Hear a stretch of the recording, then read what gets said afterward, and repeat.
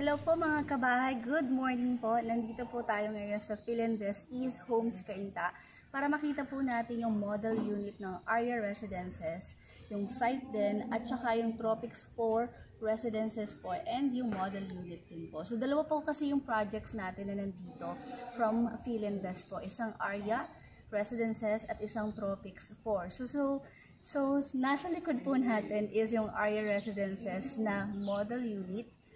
So, ito pong nasa left side natin, this is the model unit, and the other side po is yung actual niya na turnover. So, tara, tingnan natin itong model unit, then later on, tingnan natin yung actual niya. So, from this part po, this is our parking space, which is, dalawa po yung parking niya sa part na to. Then, dito sa gilid naman natin, so bago tayo pumasok, ikutin muna natin yung model. So yung model niya almost the same naman dun sa turnover ng units. Yan. So dito meron ka ditong space sa gilid mo. And at the back, meron ka ring space. However, dito sa nakikita niyong model, hindi ito kasama. Ang kasama lang is this part. Diba? So itong part lang na to ang kasama. Meron tayong dirty kitchen, meron tayong laundry area, and meron tayo dito maid's quarter or another guest room. So, pakita lang natin, be. Yan. So, pwede itong guest room or pwede rin po itong pang maid's room po. Yan. So, sakto yun. Now, let's go back po sa front o dun sa mismong main door para makita natin yung turnover. Okay? Ang laki ng anong aircon? Ano yata yun? Inverter. Ha? Converter yata. Inverter. Inverter. Sorry. Inverter. Yun. So, ito na nga. Maglagay lang ako ng mask. Kasi as a safety precaution. Okay, so nandito tayo ngayon sa mismong door ng ating model unit. So let's go inside. Hello po, ma'am. Good morning. Hi po, good morning. So this is the model unit of Aria Residences. So from this side is your living area. Wow. So kapag nalagyan mo talaga ng interior design, yung isang bahay, ang ganda. So, ma-appreciate ko yung ganda ng bahay. So, from this side naman po, pakita natin din yung ating dining area. So, malaki rin yung dining area mo at the same time, meron ka ditong sliding door papunta dito sa iyong lanay. Right? Then, at the back po is your kitchen. Tingnan mo yung kitchen din, ganda. Pakita natin.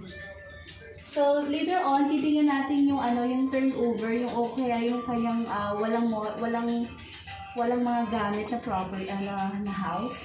So, ito yung kanyang kitchen. Tapos, here is your toilet and bath. Yan. Pababa. Yes. Then, ito po is yung kanina nating inikutan, your dirty kitchen and your laundry area po.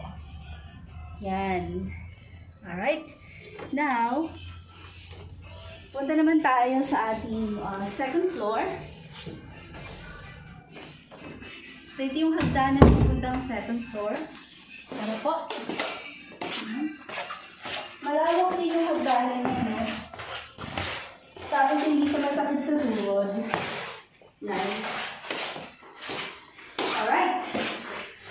So, ito yung ating second floor first. Dito tayo sa first room. Yan. So, ganito kalaki yung first room natin. Pakita lang natin kung gaano kalaki yan. So, isang kama, kasya. Then, ito yung hallway niya. Pakita natin yung hallway, guys. So, yung hallway. Tapos, ito yung ating isa pang room. This is your master bedroom. Nabubuksan yung ilaw dyan. Wow! Nag-flicker. So, ito yung master bedroom natin. Okay, ganito kalaki yung master. Then, dito po, dito sa other side, is your walk-in closet. Oh, maganda pa. Then you have your toilet and bath. Nahanap ko yung ano.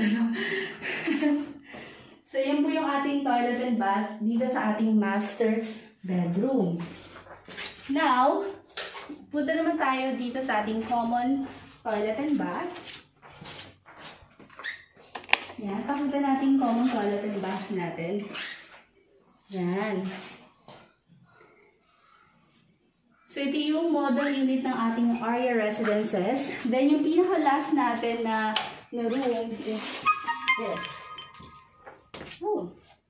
Malaki din yung room na, yung pangatlong room. Nice. So, makikita natin, no, later on, yung ating turnover dito sa kabila. Kaya, tara, puntahan natin yon yung turnover. Pause mo naman na.